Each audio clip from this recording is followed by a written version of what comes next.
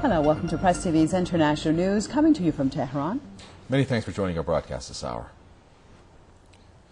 Released story: Iran's intelligence minister says the leader of Jundullah terrorist group was at a U.S. base in Afghanistan 24 hours before his capture. Abdulmalik-Righi was arrested by the Iranian intelligence forces while traveling on board his private jet. ببینید این عکسی است که دقیقاً یک روز قبل از دستگیریش در یکی از مقرهای آمریکایی‌ها در افغانستان از این شرور در واقع گرفته شد.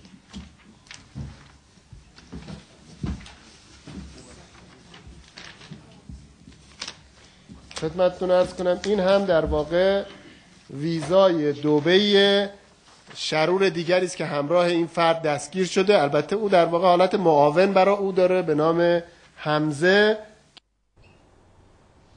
According to the intelligence minister, Righi met with NATO military chief in Afghanistan in April 2008.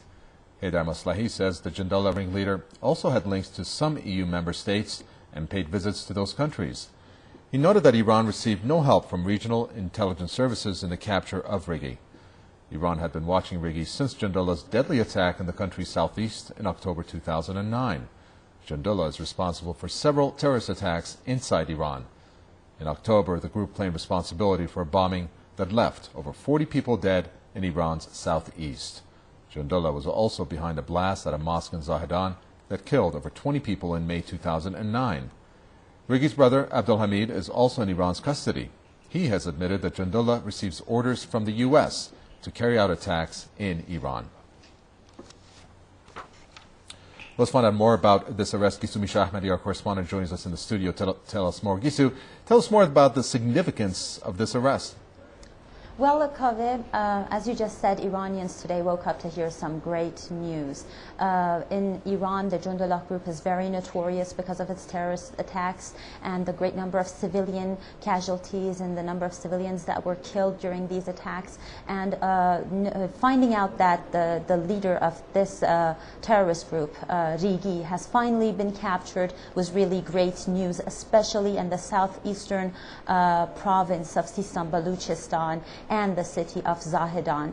Now, you know that that region is a very mountainous region. It's the border between Iran and Pakistan, and it provides a great hiding place for terrorist groups like like the one Righi was leading. So in Iran, this was great news. It was received with a lot of happiness, especially from the families who had loved ones lost during the terrorist attacks that this group has been carrying out over the past couple of years. The most recent one, as you mentioned, was the one that was carried out in October 2009, and 40 people, including 15 members of Iran's IRGC, were killed. So this was a great achievement for the Iranian intelligence.